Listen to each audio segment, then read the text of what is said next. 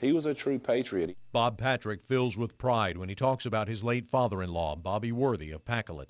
Worthy passed away in January. He served 4 years in the U.S. Navy, a veteran of the Korean War. He had a passion for his career in the Navy, and that's probably the biggest part of his life. Worthy was laid to rest with military rights. The American flag draped over his casket was folded with precision by an honor guard and presented to the family. And have that honor guard there to do that, it certainly honored the family. Honor guard, attend, hut.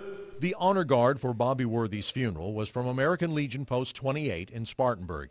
This day, members were holding their monthly rehearsal. What you're seeing is a full military funeral.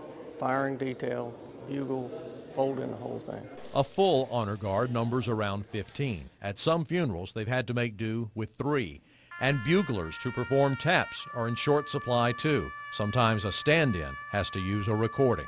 When they're going to present arms, I'm punching the button. Bottom line, the honor guard detail needs a larger pool of people to pull from for 2 main reasons: availability and age. People work, and the funerals are generally Monday through Friday during the day.